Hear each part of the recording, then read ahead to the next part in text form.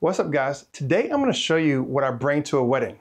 So this is probably one of the best purchases I've made in a long time. This is the GatorWorks utility cart, and this is the all-terrain version, which has the bigger wheels. I have tried a couple other carts with smaller wheels, and I used it one time.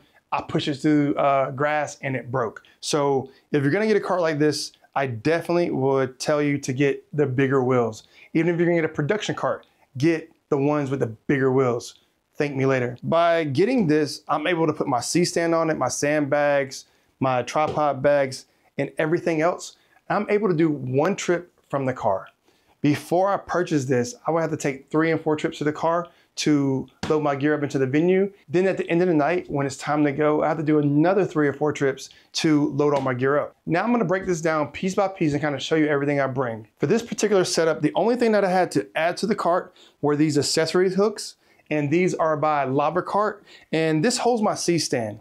Now, if you don't bring a C-stand, you don't need these. You can just put all your stands inside of like this big tripod bag, but when I'm doing photography, I like to use like a 47-inch softbox on my 8600. So I really want to use a C-stand so it's nice and stable. I don't typically have an assistant to hold my light stand, so I wanted something that's big, stable, I can put sandbags on it, and it's not gonna fly away or fall over. All right, now let's break this down bag by bag, and I'll show you everything that I bring. The first thing we're gonna talk about is the Hollyland C1 Pro headsets. Now, I haven't always used headsets for my wedding videography and photography business, but the moment I used them for the first time, there was no going back. It just makes it super easy to communicate with my wife, which is the main photographer, or our assistants, or other videographers, or the other photographers that are also working with us. Now, this particular kit comes with 4 headsets. So we typically only shoot with maybe 1 second photographer and 1 second videographer. So the 4 headsets is perfect. It comes with additional batteries. So we're never gonna run out on a wedding day.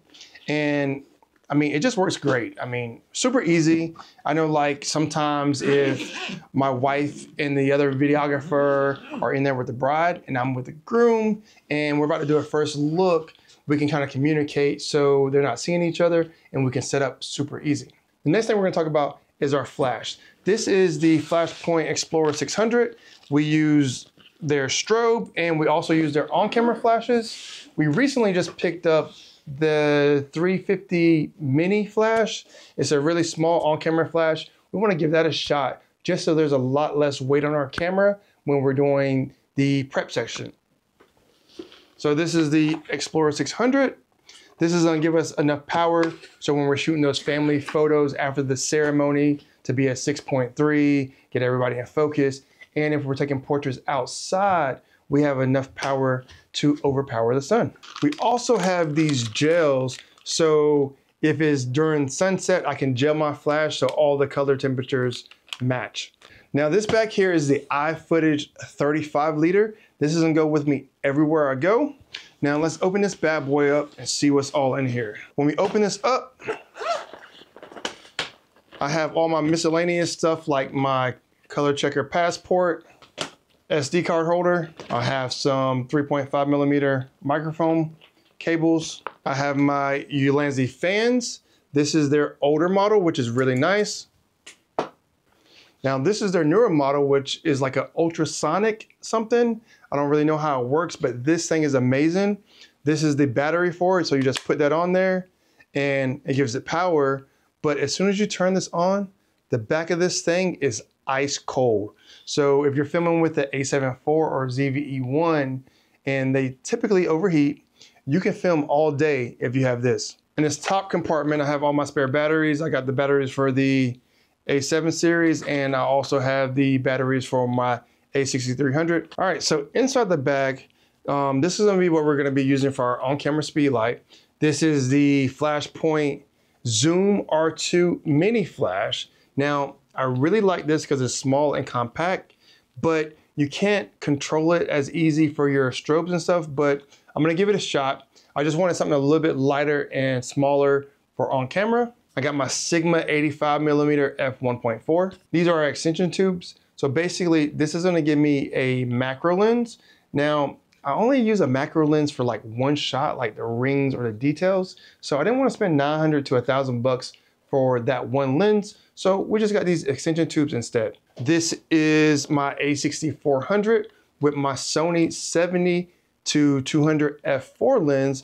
We use this during the ceremony to get a side angle. We got my Tamron 17 to 28. This is a f2.8 lens. We use that to get our wide establishing shots. We have our Rode Wireless Pros here. These are wireless lapel mics. This comes with a receiver, 2 transmitters, and it's 32-bit float. So you just press the record button and you're gonna have crystal clear audio, and you can adjust the levels however you want. This also comes with lav mics if you wanna plug lav mics into it. This is a little case I got from Amazon. This holds my Tascam DR10Ls. I have 3 of them for the couple and for the officiant. I have my leg sleeve, so if I want to mic the bride, she has a dress on, I can mic her up. This is my Laowa 15mm 0D lens. So this lens is not gonna have any distortion. So I'm gonna typically use this for video. This is a manual focus lens. So when I'm doing those wide establishing shots, it can look really nice, but it won't have that distortion. In photography, you can correct it, but for video, you wanna make sure you have a lens that's not gonna give you that distortion. I have another A6400, and this is me for the other side angle. I got these 2 USB power banks for the A6400s so they don't run out of power during the ceremony. This is the new Flashpoint trigger. It's all digital. This is the R2 Nano. It's pretty neat. I like it. We have the Aperture MC light. This is a really cool light. Got the diffuser on it, so it can diffuse the light. We can use these for rings. I use this during the reception to have a little bit of fill light. We have the Sony ZV-E1. I absolutely love this camera. Has the same sensor as the Sony a7S III, so it's amazing in low light, but look how small this thing is. And I have this paired with the Sony 24 to 105 f4 lens, and this has image stabilization, so that makes it really nice. And I typically use this on the tripod for that second angle if I'm doing like a first look, because typically I'm filming by myself. So if I'm doing my first look, I'm gonna be following the action, but then I have this secondary angle for another shot. I have the new Magma gels and grids.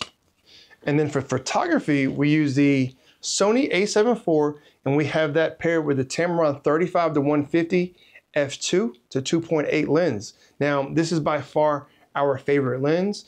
I got this bad boy when it first came out. I sold all of my lenses and I purchased this. And typically my wife can use this all day long, and then we'll use that 85 1.4 for those specialty shots.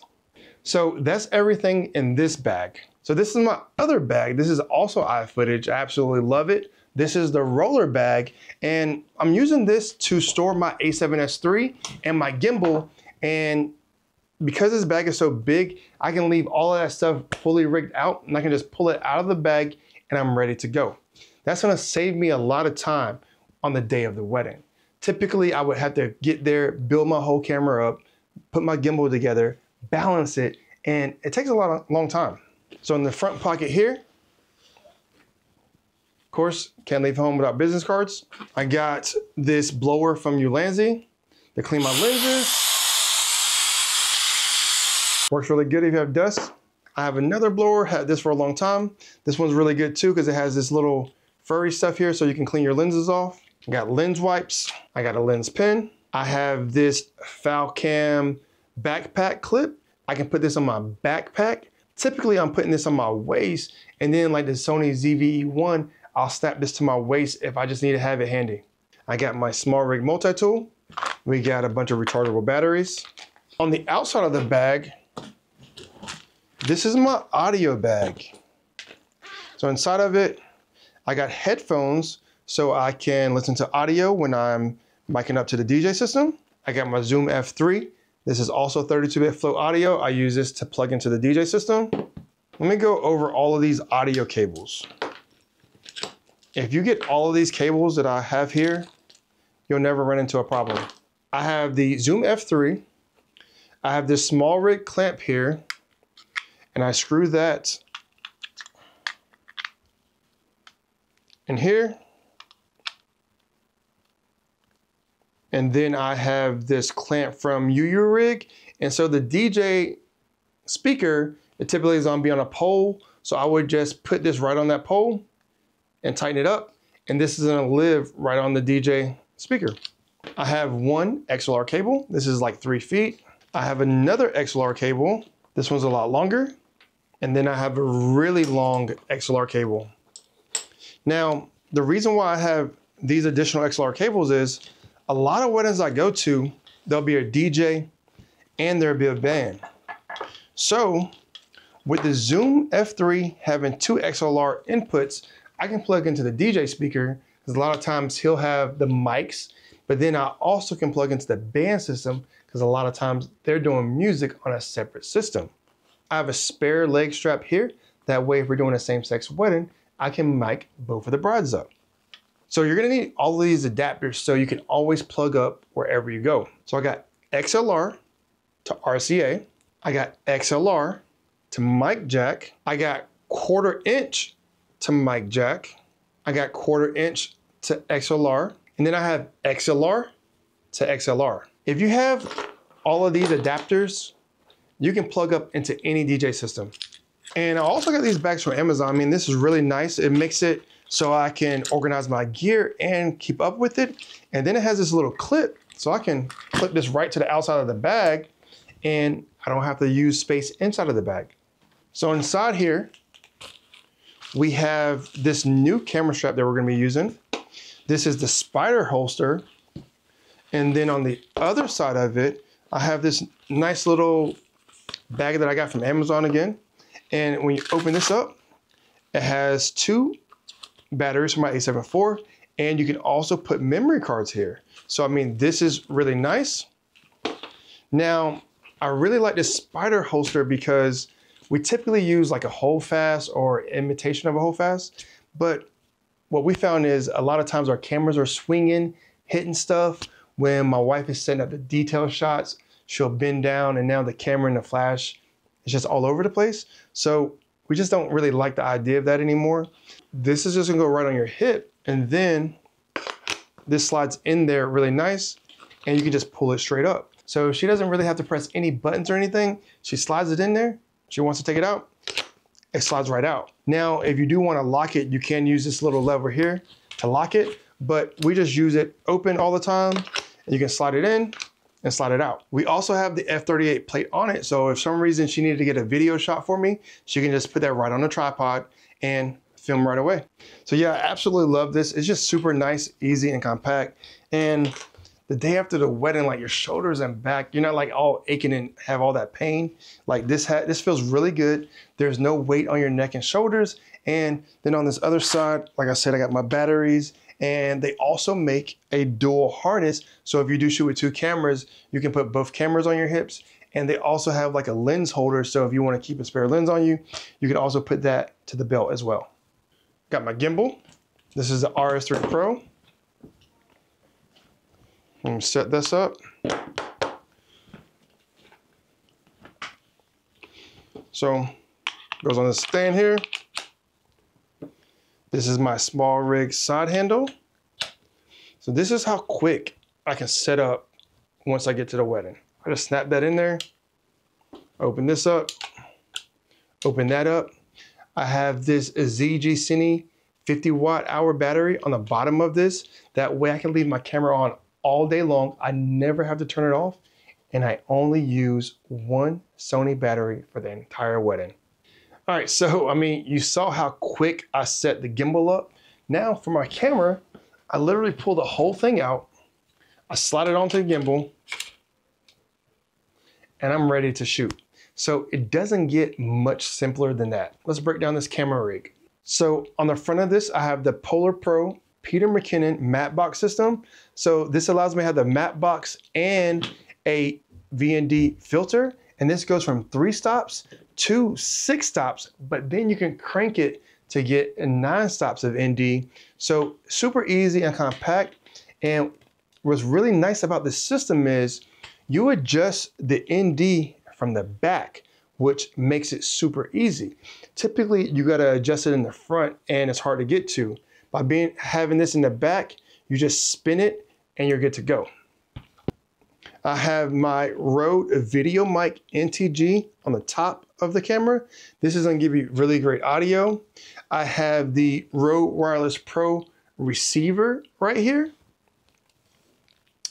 I have this gear ring so I can mount my DJI focus motor to my lens, and I'm actually using that to control the zoom. In order to mount this to the cage, I had to get this NATO rail adapter, and then I had to get this special rod because this is like really weird. It goes from like 15 millimeters down to like 9 millimeters. So this is literally like the only rod that works for this focus motor. I don't know if you guys noticed this, but I have this Rode wireless receiver mounted to my shock mount. This is Kalos Pike MicBack.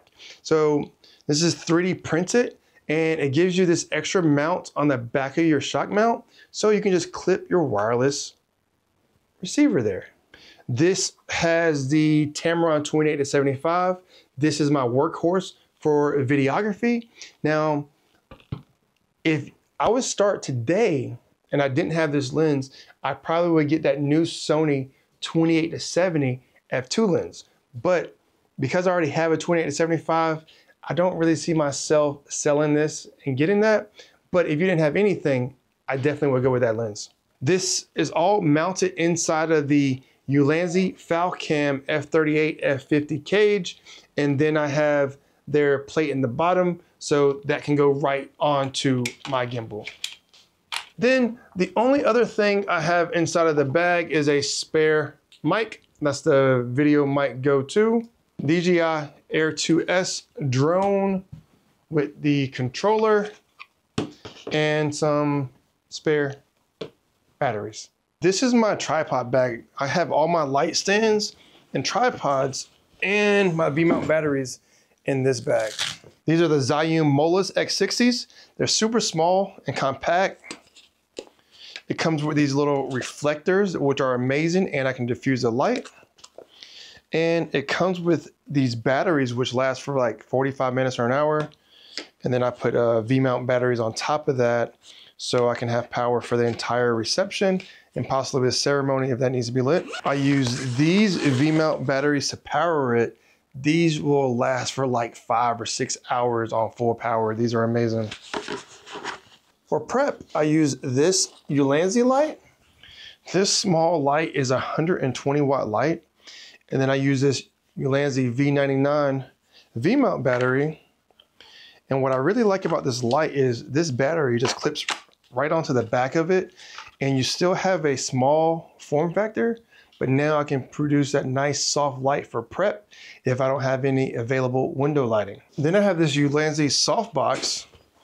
As you see, this softbox is pretty small and compact, and it folds flat. This is Bowen's mount. And all you do for this is you just pull this back, and that locks in place, and it gives you nice, soft, beautiful lighting. And then to unlock it, you just pull that up. Oh, that was weird, but just pull that up, and it unlocks it. All right, for that 8600 that I had, I used a Glow Parasnap softbox for it. And it's the same similar design. This lays flat. You just open this up. And once again, this one you kind of just shake it out a little bit.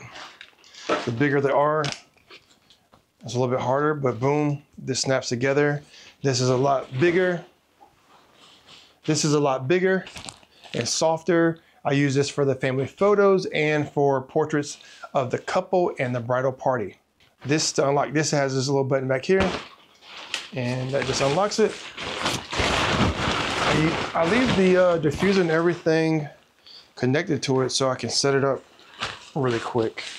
And if you guys are wondering what this is, I have my iPhone 13 Pro hooked up to the DJI Osmo Pocket 3. That's what I'm actually filming this whole video on.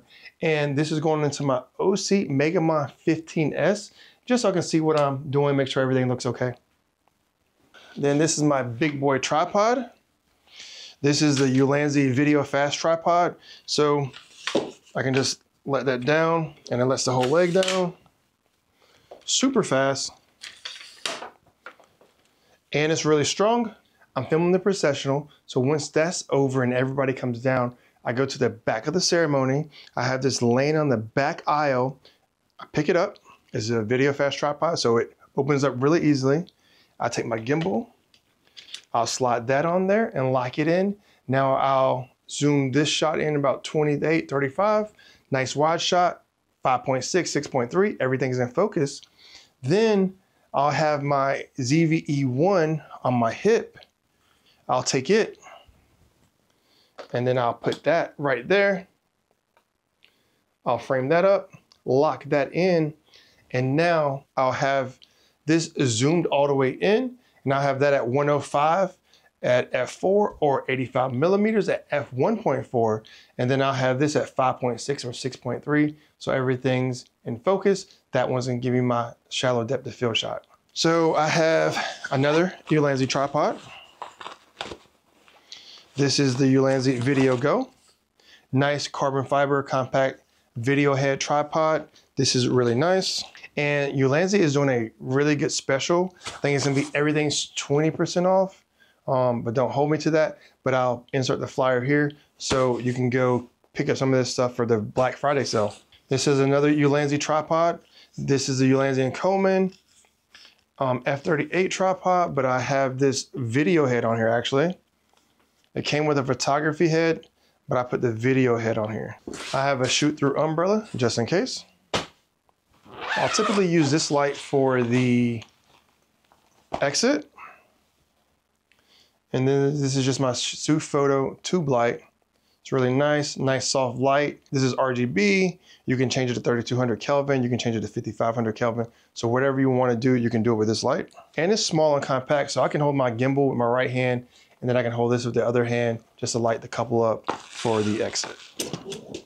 I have a C8 cheetah stand, and then I have two C10 cheetah stands. So that's everything that I bring with me to a wedding day. So I'll have all this gear listed below in the description. And if you have any questions, just drop a comment below and I'll make sure I get back to you. And once again, make sure you guys hit that subscribe button and give me a like and thumbs up and all that good stuff.